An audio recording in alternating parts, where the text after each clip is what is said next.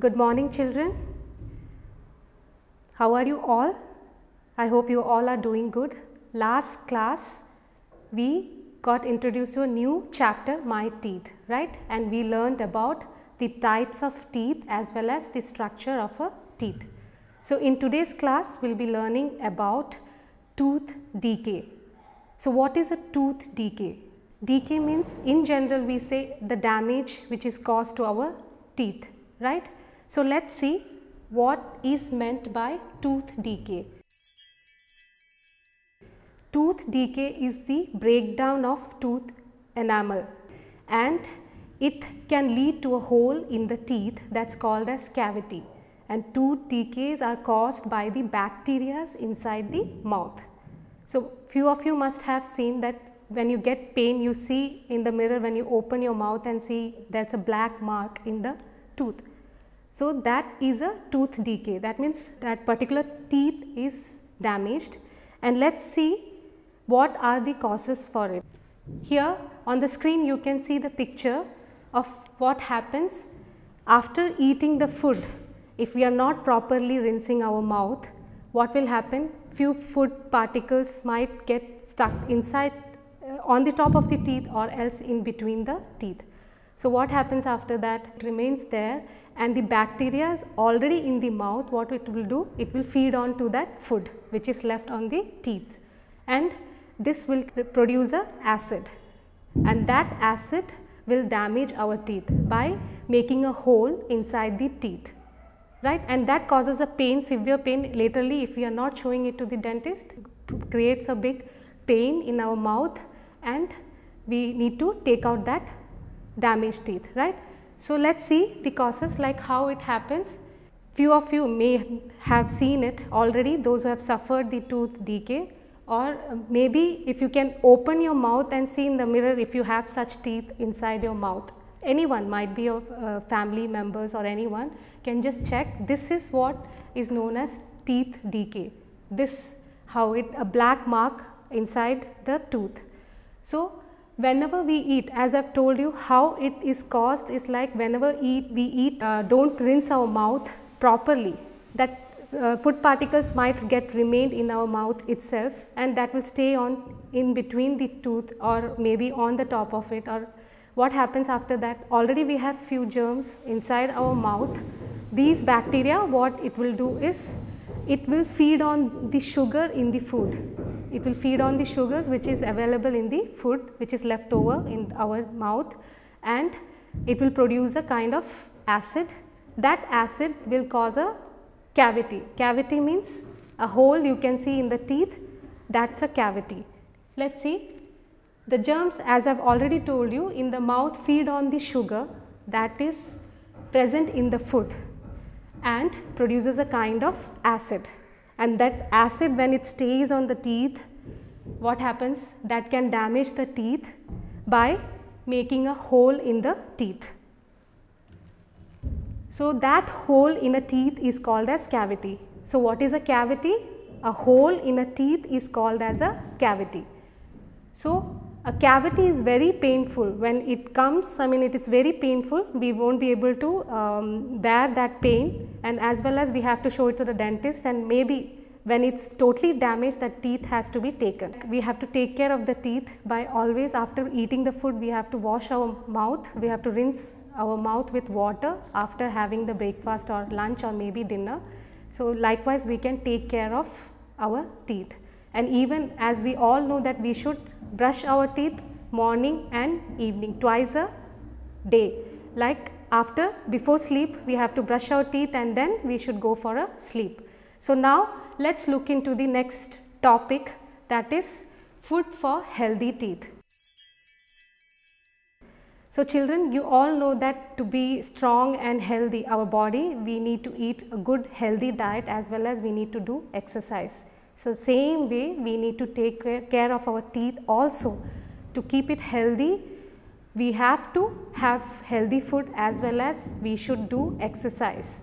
We can do exercise to our teeth and gum, like how it happens when we are chewing a hard food for a long time. For example, when we are chewing a chewing gum, we are giving an exercise to our teeth and as well as gum. We chew it for a long time, so it gives a good exercise to our teeth and gum, which is healthy for our teeth. As well as to make it more healthy and strong, our teeth, we need to have foods like, what are the food items we should have for making our teeth more strong? It's like green vegetables, as I have already told you. In the last class also we have learned milk, lemon, orange, bananas are good source of calcium, right? So, we should take such food in good amount so that our teeth stays stronger. And we should also do exercise, give exercise to our gums and teeth so it stays healthy. Now, as you know, we need to remain, if we need to make our teeth and gums healthy, we need to chew the food for a long time, and likewise as also not only that, we should eat healthy food. Now, chewing food for a long time, as I have already told you, chewing food for a long time give exercise to your teeth and gum.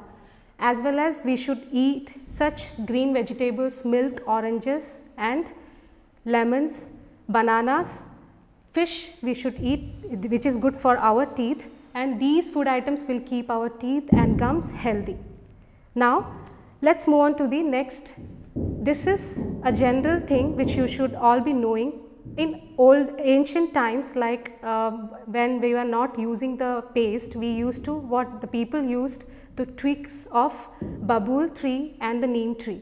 What they do is that they take the twig and they crush it, they chew it so that they make a soft bristle of that like a toothbrush, and they use that for brushing their teeth.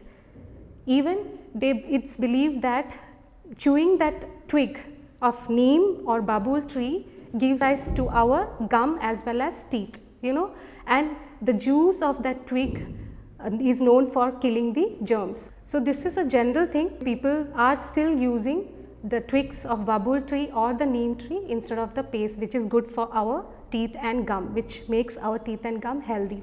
As well as for tongue cleaning, they used that twig itself, they sliced it into two parts and they used the twig itself as a cleaning the tongue. So, now this is only for your general information. Now, let us move on to the ways of brushing the teeth. You can see in the picture how we have to brush our front part of the teeth and even like the sides of the teeth, the crown part of the teeth, and even the back side of the teeth we have to brush it properly. These are the ways of brushing the teeth properly. Okay, now let us look into how we can brush the teeth in right way. As I have already told you, we must brush the teeth twice a day, that is morning and before going to sleep we have to brush the teeth and then we should go for sleep. As well as we should use soft toothbrush, okay, and we should brush our teeth after eating the foods. Before going to sleep we have to brush our teeth, okay, and we should brush our teeth for few minutes. We should gently brush it for a few minutes, okay. Now, next see, like you have to rinse 5 to 6 times, right? You have to rinse with water how many times? 5 to 6 times after brushing your teeth. So, these are the way you can follow and you can keep your teeth healthy. So, now children, let us look into the ways of keeping our teeth healthy and strong. The first thing is clean your tongue always with the tongue cleaner, okay. You have to clean your tongue always with the tongue cleaner. The next is rinse your mouth with water after eating. Always rinse your mouth with water to make it clean. Now, let us see.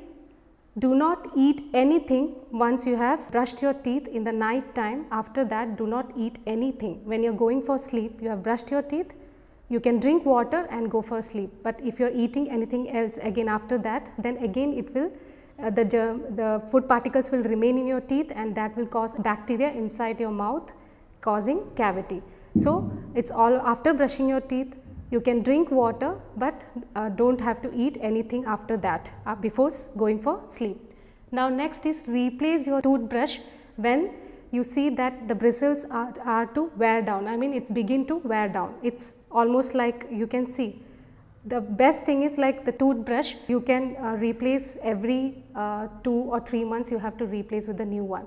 Okay, so you can know that the bristles are wearing down, then you can change it. Okay, and never share your toothbrush with anyone else. If you are using one toothbrush, let it be yours. Don't share it with your brothers or sisters or maybe someone else, never. So what toothbrush you are using it, keep it separately for you. And always have a dental checkup at least once a year.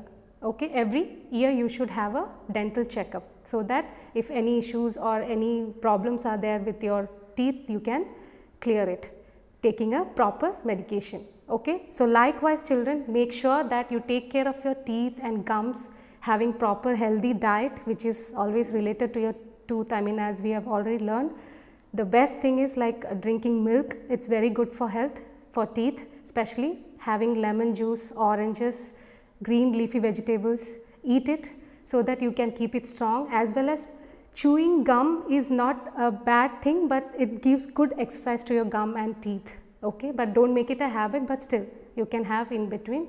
And likewise, brush your teeth twice a day, daily, morning as well as in the night time.